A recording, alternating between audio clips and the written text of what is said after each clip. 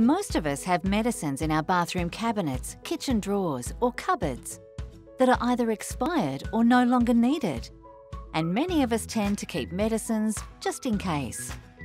The fact is, storing expired or unwanted medicines in the home can be dangerous. The good news is, there is a free and convenient way to dispose of unwanted medicines responsibly via your local pharmacy, and they are destroyed in an environmentally appropriate way.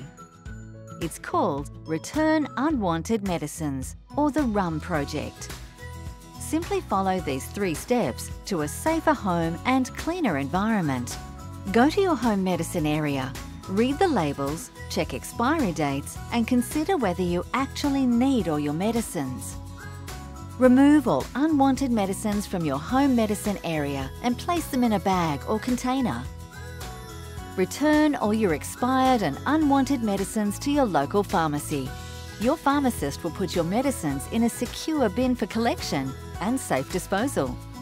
Dispose of medicines responsibly.